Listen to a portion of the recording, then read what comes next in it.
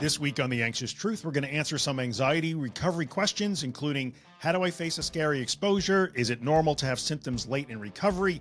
Which comes first, the symptom or the scary thought? And others, all sent in by the Facebook community. So let's get to it.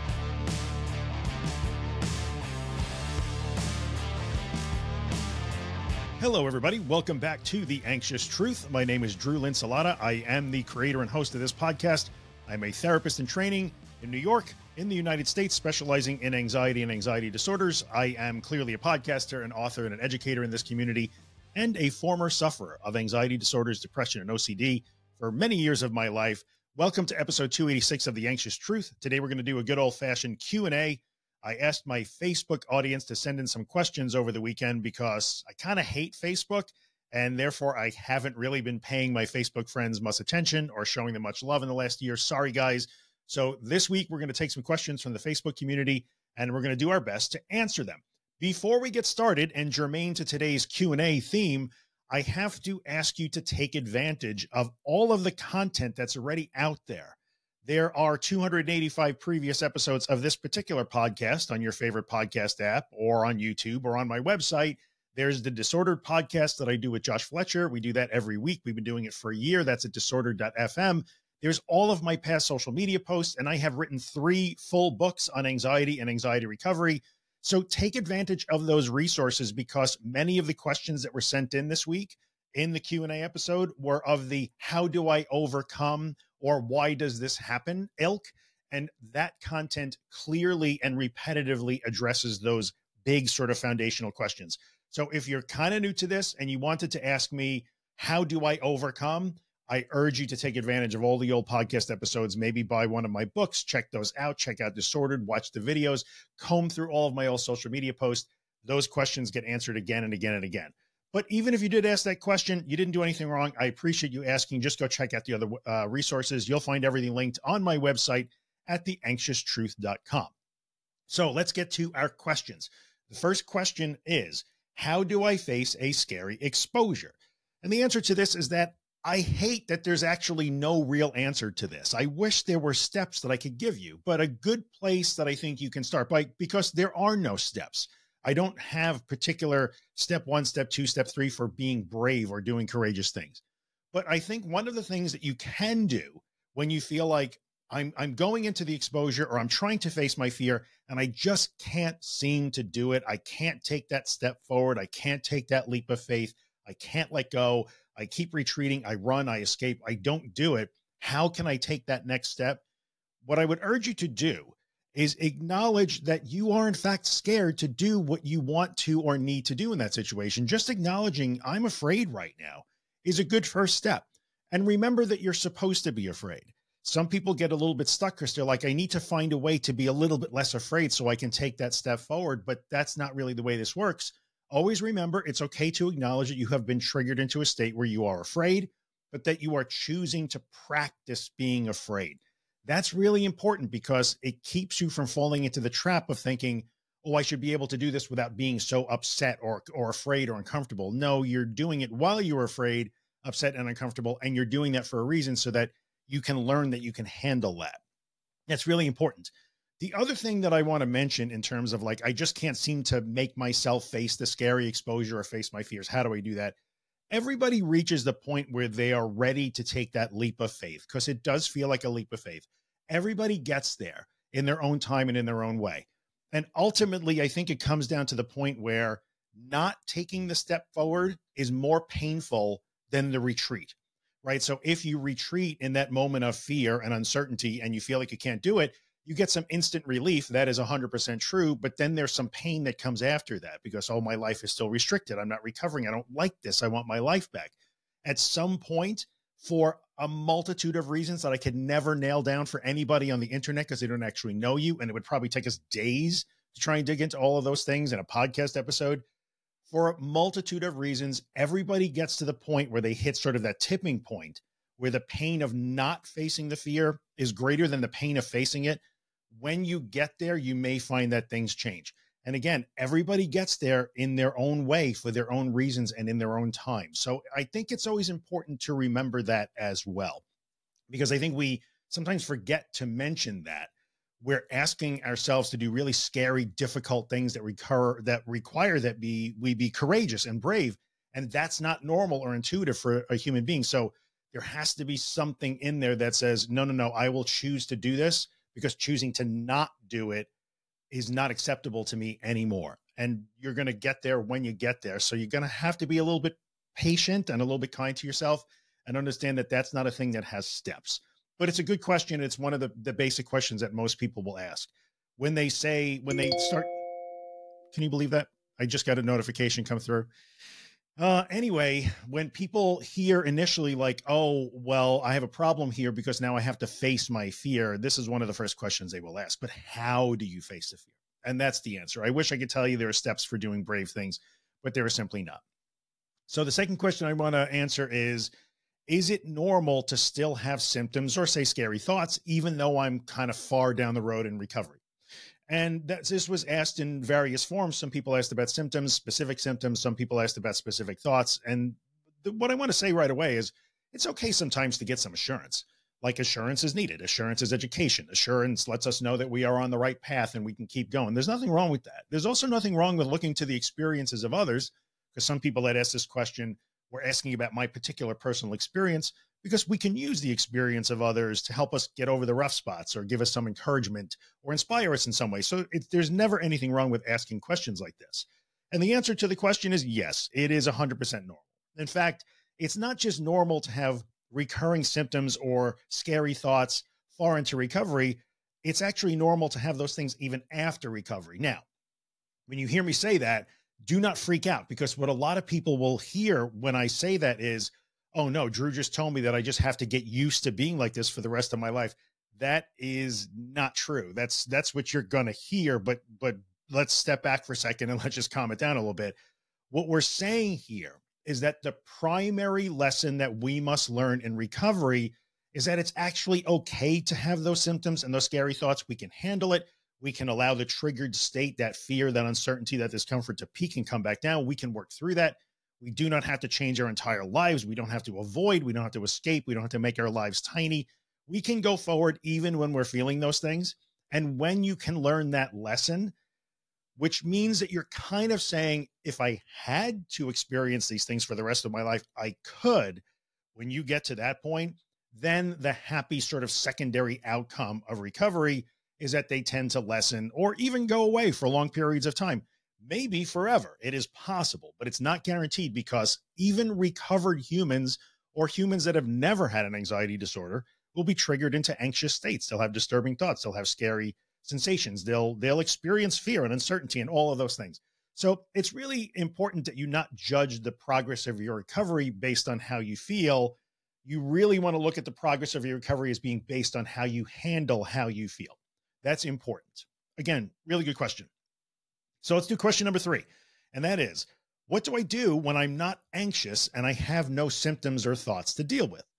Well, the first thing I would tell you is do your best to enjoy it. You've probably earned that, because that means that you've been doing a lot of hard work and heavy lifting, and you've been brave, and you've been choosing to willfully tolerate and surrender to things that you thought you couldn't do. So first is, if you're experiencing that now as part of your recovery, congrats, good job. It means you're doing a good thing for yourself. So do the best you can to enjoy it. However, the best you can do there is just try to engage in your life as best you can. Now, a common response to that is, well, I want to engage in my life when I'm starting to find little periods of relief, but I keep having a thought, but it's going to come back, but I'll be anxious later. The thoughts are going to come back. The symptoms are going to come back. And the answer is, yeah, you may have those thoughts. And yeah, especially when you first start to experience those little glimpses of recovery, the odds are really high that the thoughts and the sensations are going to come back, maybe in an hour, maybe in a day, maybe in a week. But remember, look at the primary target that you're aiming at in recovery. Recovery is primarily about learning that virtually all states are permissible and handleable, even when they're not desirable. So I'm going to repeat that. One of the primary lessons of recovery is that all states are permissible and handleable, even when not desirable. So if you're not anxious now and you're getting a glimpse of like maybe life as a recovered person, that's awesome. Live as best as you can while not anxious, but also simultaneously maybe worry that you will be anxious again.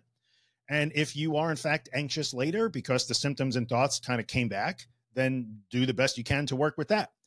Work on sort of abandoning or stepping away from the need to find meaning in every state or to somehow manage it all the time. That's a big ask. That's really not fair of yourself. You're learning that you can handle all the states that humans experience. So go experience them the best you can. So next question, which comes first, scary sensations or scary thoughts? And the answer to this, honestly, it's a little bit tongue in cheek. It's both. Now, this might be debated hotly. If we took a bunch of anxious people and hooked them up to electrodes and slid them into functional MRI scanners, we might have a big debate among neuroscientists and folks like that say, well, no, it looks like the sensation first. No, it seems like in these people, the thoughts come first. We don't really know. It's both of those things at the same time. That can be true, right? Some people in our community will say that they are triggered by physical sensations. Others will insist that they are never triggered by physical sensations, only by thoughts. And guess what? Both of those things to those different people will feel special. And like, this is my special kind of trigger. Can you tell me more about that? But really, they're the same trigger. Both scenarios, the thoughts come before the symptoms or the symptoms come before the thoughts, are accurate and valid. And for any individual person, that might even shift from day to day, or maybe even hour to hour or week to week. So that being said, both of those things are sort of accurate and valid, but does it actually matter? Because in the end, the approach to facing a scary thought is the same as approaching a scary symptom, or a scary symptom triggered by a scary thought, or a scary thought triggered by a scary symptom. It doesn't matter. Like, maybe just start from the statement, I'm afraid, and go from there. That's a good starting point. And that's where you're going to work from anyway, regardless of how that presents. The sequence of the triggers, be they thoughts first or symptoms first or sensations first, is largely irrelevant from kind of that general broad brush point of view that I can give you guys on the internet in a podcast. So I hope you found that helpful. Let's see. Let's do 3 more questions. How can I be sure that this is just anxiety, or could it be a gut feeling that I should follow, or my intuition? Well, the answer is you can't. No one can ever know that. Whether you are in a state of disordered anxiety or a completely non-anxious person or recovered person, no one can ever know for sure, right? You can't. So that's probably the most important part of this answer.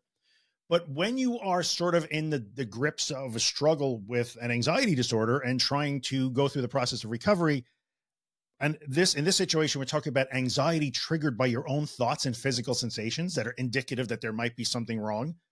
Gut feeling, air quotes, and intuition are 2 things that, in my opinion, my approach to this, need to be set aside for a while. Not forever. If you're a big believer in intuition, maybe it's just part of your culture, maybe it's part of your faith, there's nothing wrong with that. But gut feeling and intuition, while you're in a state of disordered anxiety, is something that I think needs to be set aside. Because when your body and mind are in that constant cycle of being triggered and sending out false danger alarms, and then dragging you up and down the street against your will and making you follow those false alarms as if they're not false, then every single alarm is going to give the appearance of just a strong feeling of intuition. My gut tells me that something is wrong here, but it's always wrong. Like, the gut feeling or the intuition, when it's driven by disordered anxiety, is always wrong. So if I lined up 1,000 people struggling with anxiety disorders and said, how many people here have felt over and over that their anxiety was a gut feeling or intuition that they should follow? It feels like something is wrong. I really should pay attention to this. And then you discovered that that was wrong, and it was actually nothing but a false alarm.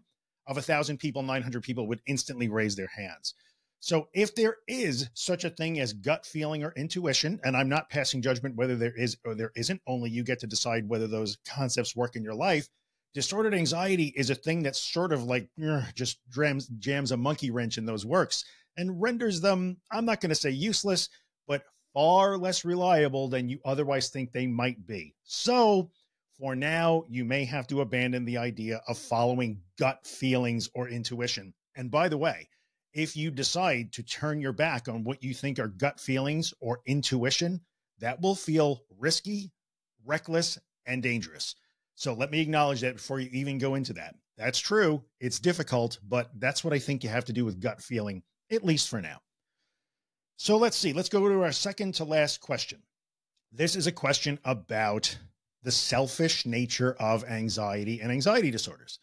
Several people said, my anxiety makes me appear mean or selfish, or when I get anxious, I take things out on my family, and my family is not really understanding of me because I have so many restrictions, and I cause problems in their lives because of all of the rituals I have to do and all the avoidances. My anxiety makes me appear very selfish. What's up with that? How do I handle that? And the answer to that is yes. An anxiety disorder is very self-centered. Let me just repeat that. The anxiety disorder is very self-centered. It will take all the attention it can possibly get from you. It just wants what it wants, and it does not care what that costs. It is just not interested. So remember that we're talking about the part of your brain that's designed to keep you safe and alive. It has zero interest in your happiness. It has zero interest in your romantic relationships. It has zero interest in the dysfunction or health of your family. It does not care about your best friend. It is only there to keep you safe and alive so that you can theoretically perpetuate the species, procreate, and do your job. In that situation, it will follow those instructions at all costs. It does not care about the damage it does. So in this situation, we can really look at this and say, an anxiety disorder is a state that is, in fact, quite self-centered. It might appear selfish. It might appear mean. Some people say my family thinks I'm being mean because I just let my anxiety run roughshod over them, like I don't care about them. But you do. I know you do. In fact, if this is a thing that you're struggling with, like clearly you do care about that. You don't want to impact your family. You don't want to have a negative impact on your friendships or your relationships. That's true. That's 100% true. The disorder itself can be quite selfish and self-centered and can look very mean. Doesn't mean that you are. That is critically important in my view of this. And again, just an opinion. I'm just a guy with a microphone here. You can take it or leave it. But I like to look at the disordered state or the irrational fear as incredibly self-centered and incredibly mean and incredibly like it has tunnel vision. It only wants what it wants and it doesn't care what that costs. But that doesn't mean that you are. There's a difference between you and your morals and your values and your core values and who you really are as a person, and the disordered part of your anxiety that is just triggering false alarms and demanding that you be safe all the time. Those are not the same thing. And just because your anxiety is presenting that way doesn't mean that you are mean or self-centered. So I did a whole episode of this on The Anxious Truth. It's episode 101. It was done a few years ago. But if you check it out on my website or on YouTube, if you're watching on YouTube or whatever podcast app, maybe go listen to that. It's a whole episode dedicated to the selfish nature of anxiety and anxiety disorders. And it might also be helpful to get some family members or friends or partners to listen to that with you, because it kind of explains, and maybe they can start to understand also, oh, that's not my partner, or that's not my best friend. That's this. This is the anxiety disorder speaking. And it may help them understand a little bit what you're dealing with and how they can maybe better support you, and also can help you maybe open a discussion with them. Like, listen, I know how this looks to you. I know how it looks. Some of it, and I talked about that in that episode, some of it is we do have to own that a little bit. Yes, the anxiety is making me do things I wish I wasn't doing. Let me admit that. I don't want it to be this way. So that's a way to open the conversation, and maybe check that out. Again, it's episode 101 of The Anxious Truth. It speaks directly to this particular question. And there's another notification. Sorry, guys, I should have turned those off, and I didn't. Google is telling me I have to get out the door because of traffic. And so let's wrap up the episode with one more question. And this is kind of a big question. It's a very overarching question. And that is, how can I stop doing the things that I do when I get anxious or triggered? Because those things are now causing me problems and I want to stop. Excellent question. It's right in the core of the things we talk about in this podcast, and I've written about in my books and all of those things.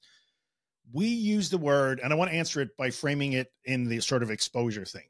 We use the word exposure around here all the time, but really I should be using the term exposure and response prevention. I should probably never use the word exposure by itself. Why? Because it's the response prevention part that is the most important part of the exposure. A lot of people think, well, I do exposure, which means I just do things. I'll do the things. I still do the things, but it's really the part where we try to not engage in our usual response to a triggered state. That's where the magic is. And this question is, actually somebody asked, I get withdrawn, I retreat, I get in my own head, and I just sit and I ruminate and I scan myself and I ignore my family, and it's starting to cause problems. How do I stop doing that? Well, in this situation, if that, as an example, if that's the way you respond to maybe a panic attack or being triggered, you get withdrawn and you isolate and you ignore your family and your friends, and you just actively sit and keep tabs on yourself for the next 2 weeks after you're triggered. That would be the response. The exposure would be the triggered state. And in that situation, I have to turn that off. I'm sorry, guys. That's not cool. I should have turned it off. Now I'm turning it off so that it stops reminding me. So in that situation, the triggered state is the exposure, however way it was triggered, whether you did an exposure to trigger it or it just occurred naturally because that's the way your life is going right now. That would be the exposure. The response prevention is instinctually, I want to retreat. I want to go and sit on the sofa for 4 days. I want to get inside my head. I want to keep tabs on myself. I want to check how I'm feeling. I want to check my thoughts. I want to check my body. I want to make sure everything's okay. That's what I want to do. That would be my response.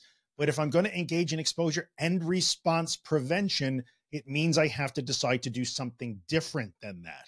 So in a situation like that, you can't just say, oh, I'll just do something different. I'm just going to never do that again. That would never work. So you could try to take a different approach and change things just a little bit. All I want to do right now is sit on the sofa for 2 days and go inward and check on myself to make sure I'm okay. But instead, I'm going to go out and take a walk with my friend because that's what we had decided today, for example. And I'm going to do that while all I want to do is be back on the sofa, just checking myself to make sure that I'm safe. That's a scary thing to do. That feels dangerous. That's going to require courage. And while you begin to engage in response prevention, you will get sucked into the old responses. That's okay. That's normal. We don't get to just turn off a switch and do things totally different overnight. It doesn't work that way. So recognize that what you're trying to engage in now, if you want to stop doing all the things you do in response to anxiety, you have to recognize what they are.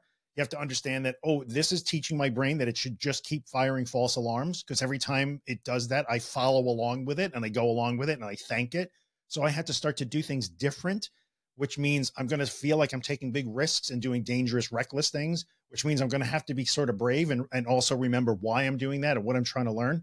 And I'm going to just try to change a little bit at a time, just a little bit. So instead of sitting on the sofa for the next 8 hours going inward, I'm going to try and take a walk, or I'm going to call a friend, or I'm going to do my crossword puzzle, or I'm going to read my book while my brain is screaming at me, but I'm going to start to break that response habit so that I can begin to prevent the response that is helping to perpetuate the cycle. There's no fast answer, as you could see. I gave you a whole lot of words to answer that question, and there's a reason why there were a whole lot of words. It's complicated. It's a simple concept, but the execution can be really complicated because it's going to depend on each individual. I cannot give you the specific steps on how to stop withdrawing or how to stop scanning. I've talked about that in different social media content, broad brush, general ideas that you can begin to apply, but it's complicated. But that's generally what you're trying to do, to recognize that the things you do that when you are triggered are your anxious responses, and your job is to try to change those responses so that you can learn a new way to interact with and relate to that triggered state that teaches you, oh, this is okay. I don't like this. I don't want it, but I don't have to change my whole life around it. Again, that was a whole lot of words. I hope you hung in there. Where are we? We're about 23 minutes or so into the podcast at this point. That's more than enough. We'll do this again from time to time. From time to time, maybe I'll ask YouTube for questions. I'll ask Instagram for questions, and we'll do these Q&A episodes because they seem to be really popular. I do like hearing what's on your mind. I will try my best to answer the questions. I can't, unfortunately, answer all of them, but I will try to group them into categories like I did today. I don't know if I answered anybody's specific question, but I did try to answer questions that were asked again and again and again and sort of represented them in the questions that I put forward in this podcast episode. So that is episode 286 of The Anxious Truth in the books. You know it's over because the music. If you are listening to this podcast on Apple Podcasts or on Spotify or some platform that lets you rate a review, leave a 5-star rating if you really dig it. Maybe take a second and write a review because that means you like the podcast, and then it helps other people find the podcast who are looking for help with their anxiety and anxiety disorders. And I really appreciate when you guys do that because it does help me help more people. Of course, if you're watching on YouTube and you're not subscribed to the channel, hit the subscribe button, hit the notification bell so you know when I upload new videos. Like this video if you liked it, and if you have a question, ask it in the comments section. I try to go back at least once or twice a week, answer comments on YouTube, so I'm happy to hear from you guys. And yeah, thanks for hanging out today. Thanks to my Facebook friends for sending in questions this week. We'll do it again, I promise, and I hope you find it helpful. Remember, any step toward what you value today, toward the life you want, and away from that reflexive, irrational fear response counts, no matter how small it is. Every little step adds up on top of every other little step. You can do this. You can get better. I believe in you. See you next time.